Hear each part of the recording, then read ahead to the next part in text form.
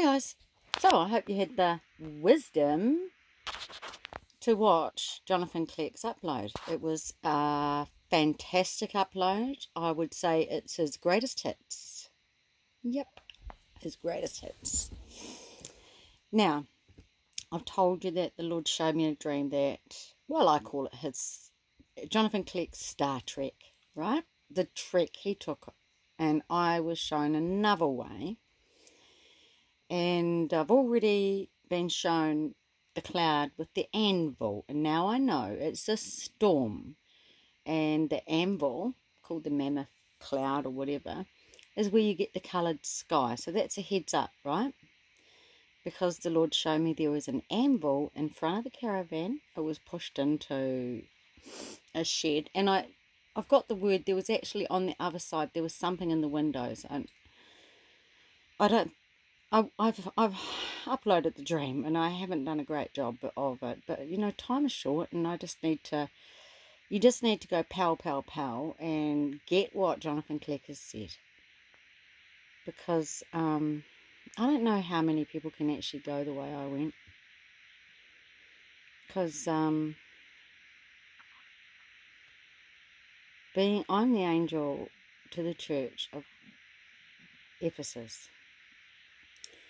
And there's something about that church. It's about love. It's a great love. It's a great love affair. And I don't know how many people actually have walked with the Lord like that, or can even understand what I'm bringing, that relationship. It is different. I mean, I floated like it's like America's greatest hero. I'm walking on air.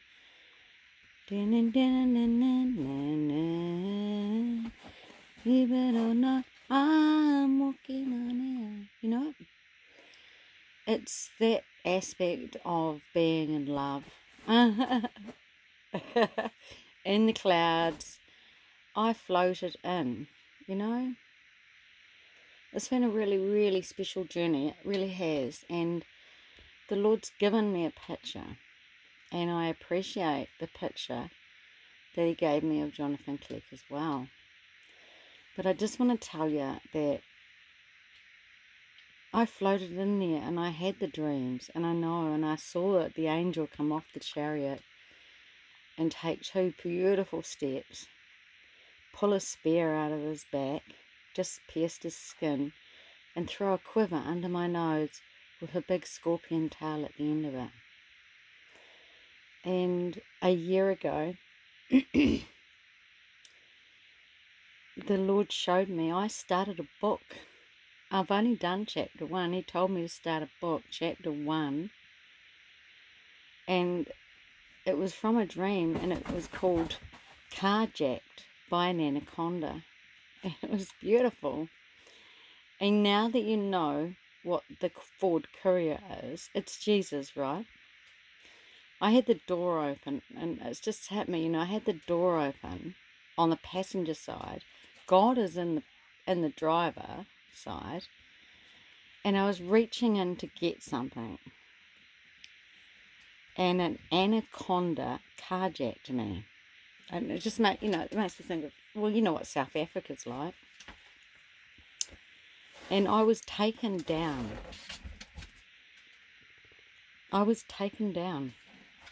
And I was being squeezed. It was wrapping around me. And then I just had this wisdom, which is, I'm at that.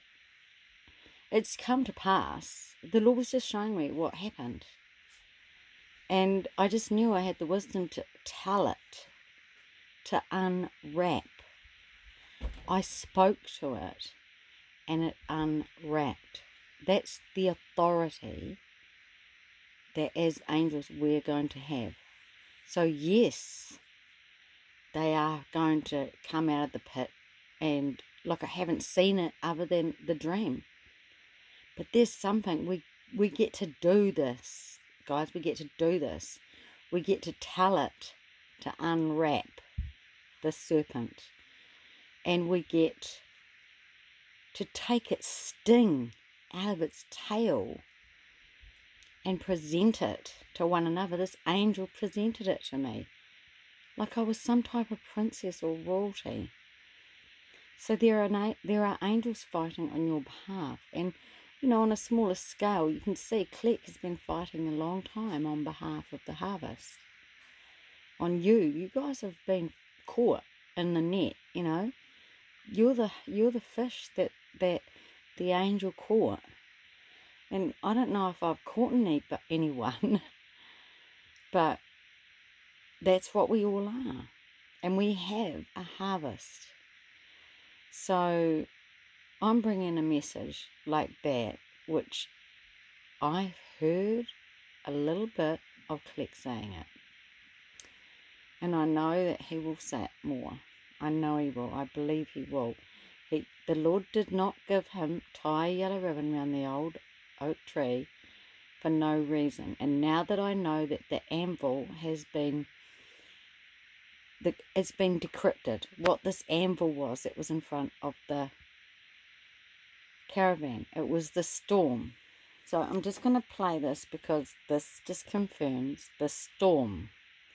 The one that I saw Trump blown, he said calm before the storm a couple of years ago, yeah?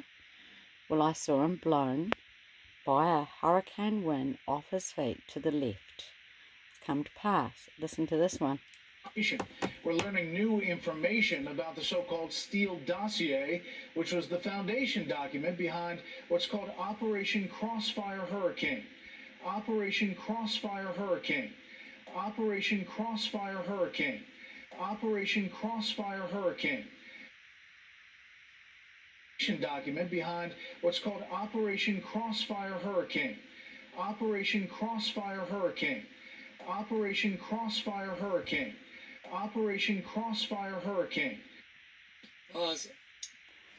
So I'm not going to play anymore. I'm going to link this one too. So take the time, stop watching the parade and watch something that's worth your time for spiritual edification. This one's only 21 minutes. I'm going to watch it. Today I posted this flash storm, did I not? The hail. It's all happening. And why would I get a little rubber toy that quacks like a duck? Looks like a sheep, but quacks like a duck.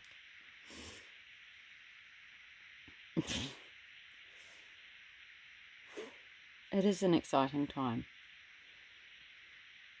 And I liked what Kleck said when he looked at Miley Cyrus's teeth around her crutch. It sort of puts you off, doesn't it? It's put me off. So that is why, and I've said it, that is why I believe that there's 144,000 are virgins, because they know the truth and they've been turned up. I believe that the fruit of knowing this truth is you pretty much go off it.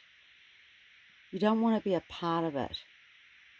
It's scriptural to not want to be a part of it. The Lord Jesus Christ walked this earth and he was not a part of our sexual activity. And he said that there'll be no fornicator will inherit the kingdom of God. Well, do you think you're fine if you're in marriage? Well, yeah, I suppose. But really, is it not double-mindedness now that you're in a marriage, but it's double-mindedness, isn't it? When you know this truth, isn't it? Have you thought about it?